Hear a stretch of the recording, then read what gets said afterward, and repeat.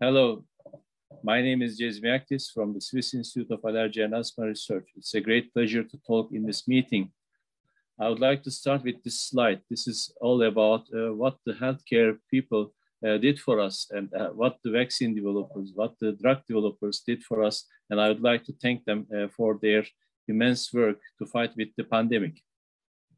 I will talk about epithelial barrier hypothesis. For this, we have to first know what allergic diseases are. And there is a type 2 response very common in allergic diseases. And this type 2 response is characterized with peripheral and tissue eosinophilia, epithelial barrier defect, goblet cell hyperplasia, excess and bad quality mucus production, mucociliary dysfunction, and remodeling.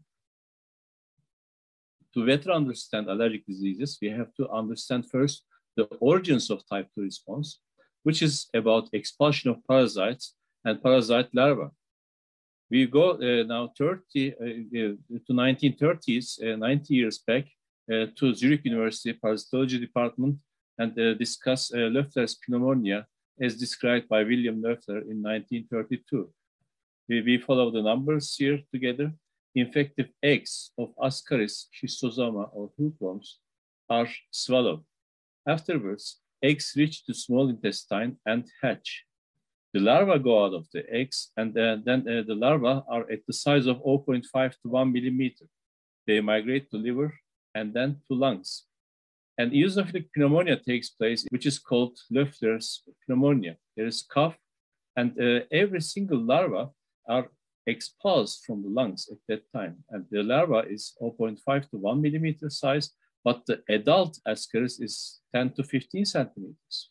So the larvae should be thrown away from the lungs, and they should be ingested again, and they should find a space in the gastrointestinal tract to grow bigger and at the size of 10 to 15 centimeters. Because if the larvae grow big and become adults inside the lung, then something like that will happen, and it is a killing situation because think that there is 50 adult Ascaris in the respiratory tract of a child.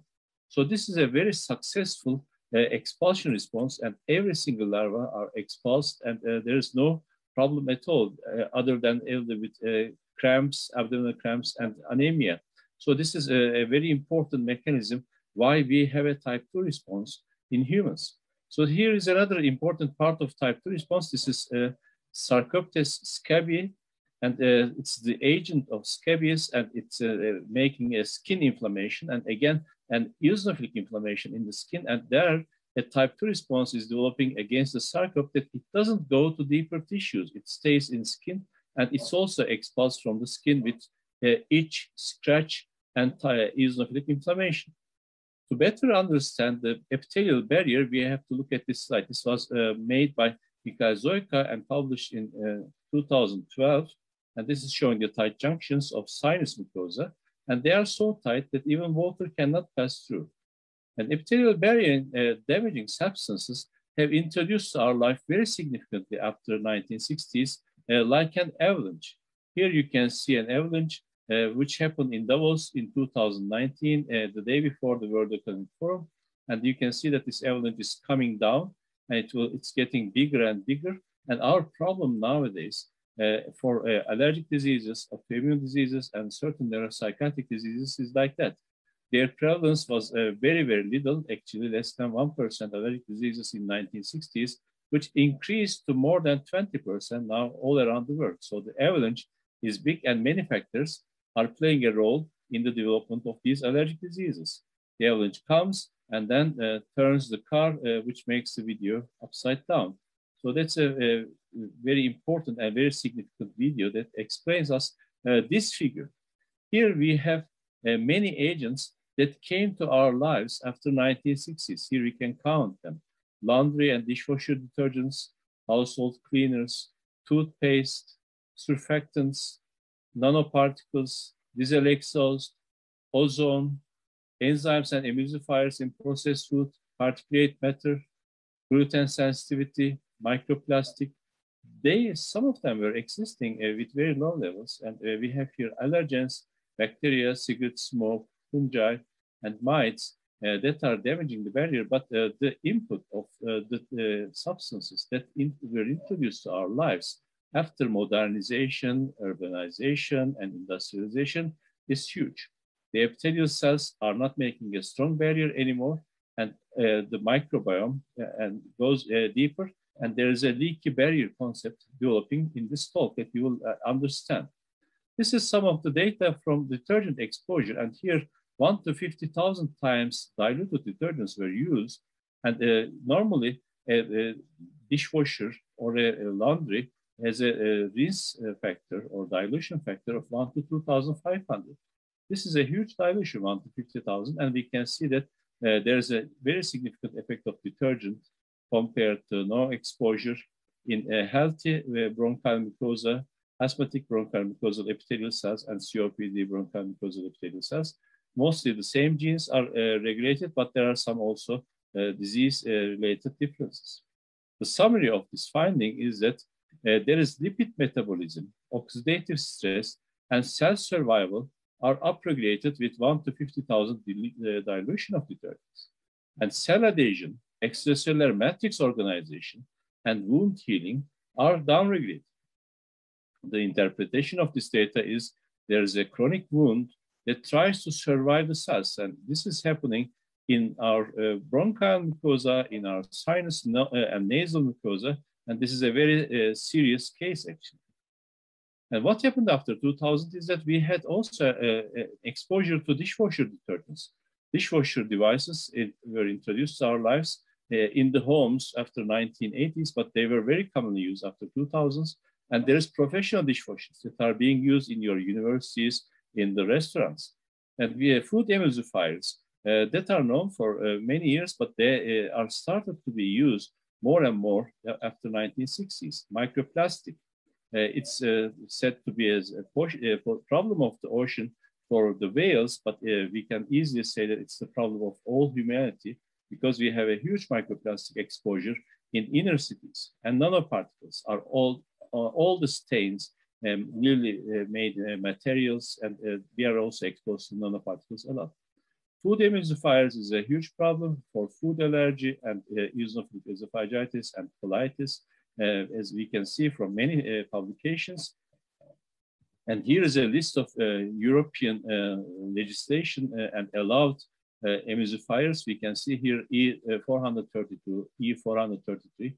These are polysorbates, twin 20 and twin 80. These are the twins that we are using in our experiments. If you have touched a twin, you can see how soapy it is and how detergent it is. And these are emulsifiers. And to understand what an emulsifier is, you have to, for example, make apple juice or tomato juice at home.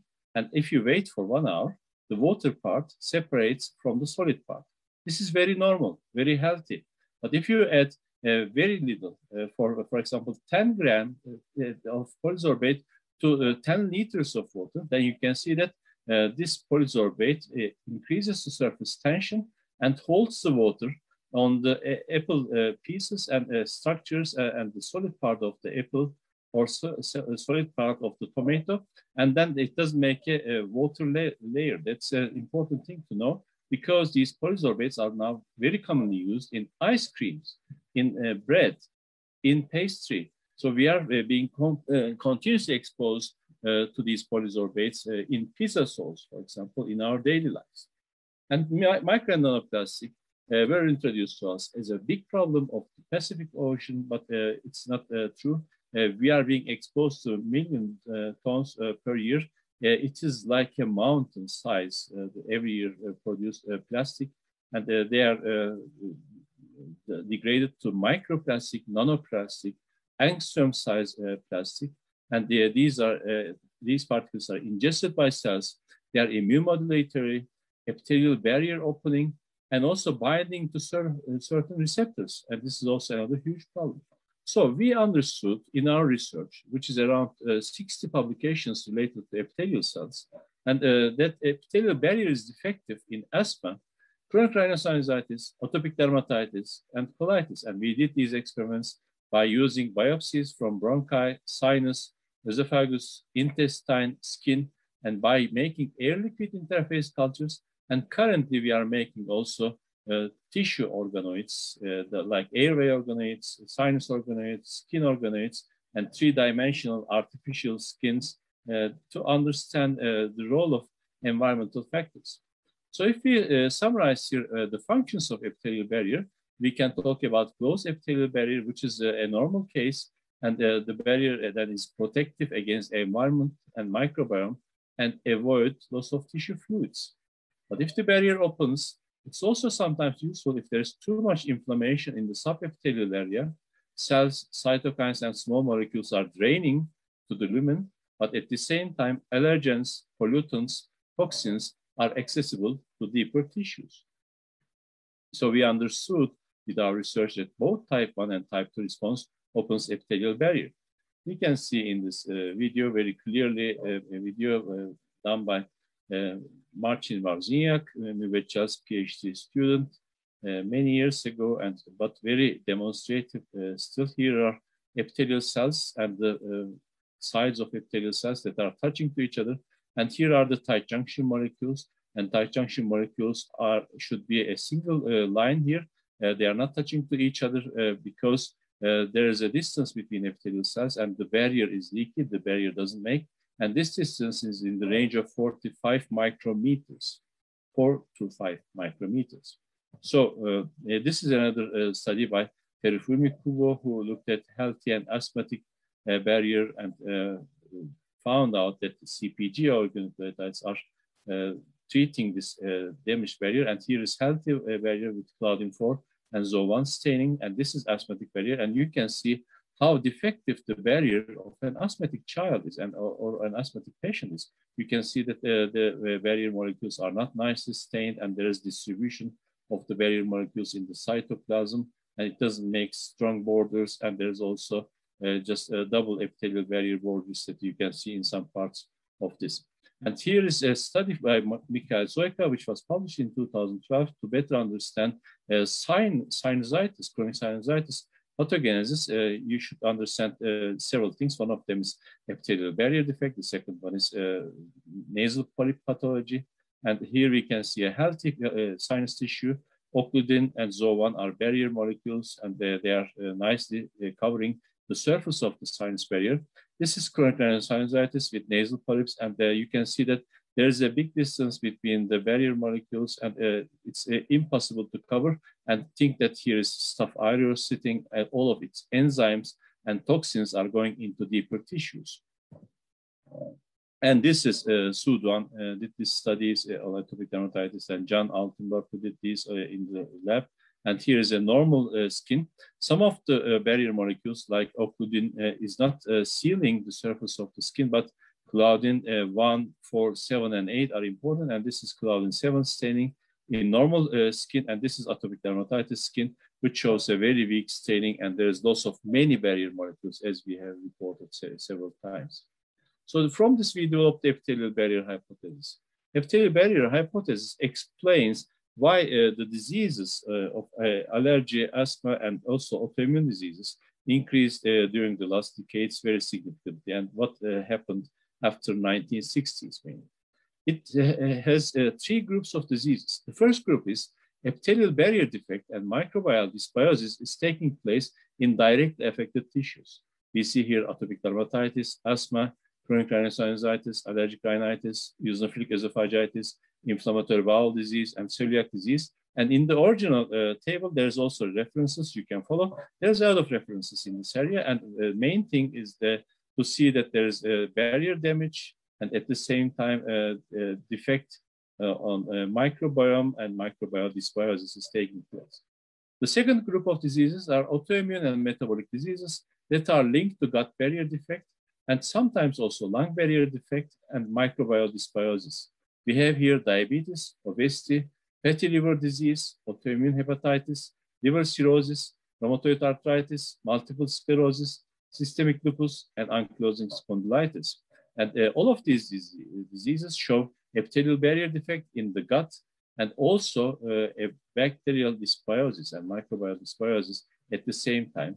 And some of these diseases are significantly increasing during the last decades, which is really very indicative of something has happened to humans because these diseases are also increasing. The third group of diseases are chronic neuropsychiatric conditions that are linked to gut barrier defect and microbial dysbiosis. The level of evidence in these diseases is a little bit less, but it's very significantly important to follow these diseases. And their prevalence is also increasing during the last decades. And they all show barrier defects and also certain barrier-related biomarker proteins, and at the same time, microbial dysbiosis in the gut. We have here autism spectrum disorders, Parkinson's disease, Alzheimer's disease, stress-related psychiatric disorders, and chronic depression. So remember the expulsion response. We have a very strong system to expel parasite larvae, but what is now happening is something different. This is epithelial cells. Normally, they have to contact to each other, and the distance between epithelial cells should be almost zero. Now we have a big distance in these epithelial cells, and microbiome, which should normally float above the epithelial cells, now migrates deeper inside the epithelium and gets in contact with basal epithelial cells and stimulates the immune system. So then the microbiome also goes one step deeper and translocates to below the epithelium. And this translocated microbiome and microbial dysbiosis is very characteristic in the diseases which I have shown you in 3 different tables. Immune system gets activated, dendritic cells, macrophages, mast cells, T cells, B cells, innate lymphoid cells, and a type 2 expulsion response starts to develop against the microbiome that tries to go deeper, that tries to invade the epithelium. So the epithelium has a chronic inflammation. It starts to make the cytokines, epithelial cytokines like IL-25, IL-33, and TSLP, and at the same time tries to expulse the microbes that are trying to go deeper in the epithelium. Another important factor is that there's a type 2 response, which has Ig, Th2 cells, eosinophilia, ILC2, IL4, IL5, IL13 as the main factors. And it is almost the same in chronic rhinosinusitis with nasal polyps, in atopic dermatitis, normally allergic atopic dermatitis, and also allergic asthma or non-allergic asthma with type 2 characteristics. And the most important thing here is that there is colonized opportunistic pathogens in the skin of atopic dermatitis patients, more than 90%. In the sinus of chronic rhinosinusitis patients, again, more than 90%. And also in the lung, severe asthma, more than 70%. So Staph aureus is there, Moraxella, Haemophilus, Pneumococcus are all colonizing the deeper tissues and going into translocated microbiome. And translocated microbiome is very characteristic in the gut. You can easily see it.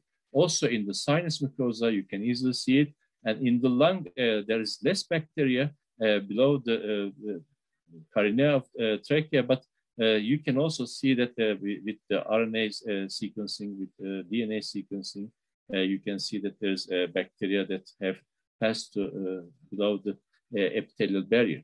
The other important function of this epithelial barrier hypothesis is that there is circulating microinflammatory cells. They migrate into different organs, distant organs, and they make the inflammation there. Here we have a section of the lung or a section of the gut. We have leaky epithelial barrier. The microbes are between the epithelium and they translocate deeper, and they activate the immune system cells. And the immune system cells that are activated, they migrate to the brain to cause multiple sclerosis, and they migrate to the joint to cause rheumatoid arthritis.